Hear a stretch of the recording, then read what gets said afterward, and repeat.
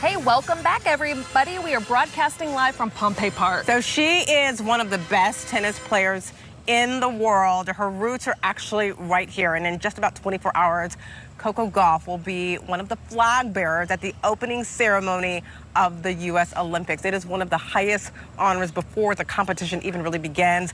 This is actually one of the reasons this morning that we are here live in Pompey Park in Delray Beach. This is where Coco really got her start. It's where she used to train. Right here, right where we are sitting. The star power at these courts, though, Bill Murray as well. He's been a fixture at Pompey Park since the early 70s. We have more on the backstory on him, too. So Mr. Murray is the real deal. He coached Coco's dad as well, Corey, growing up.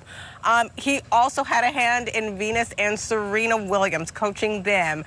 He entered Coco into her first tournament when she was just 7 years old. For him, this is really about being able to tap into all of his players' confidence, he says.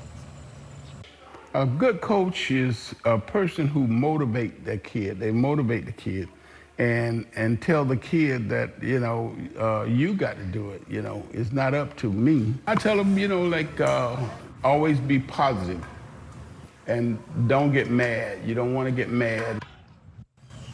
So Murray, he knows these courts well. He grew up himself playing at Pompey Park during segregation. He says this park really has always been a safe haven, especially for blacks, dating back to the late 1940s. Tonight at 5 o'clock, we're going to dive even deeper into the archives for a look at some of the star power. I mean, star power that was discovered right here over the last 80 years. We actually just had Taylor Townsend's mom drop by. Taylor, mind you, also trained on these courts. I mean, the star power. If these courts could talk, tell the stories of just the legends that have trained here. Wow.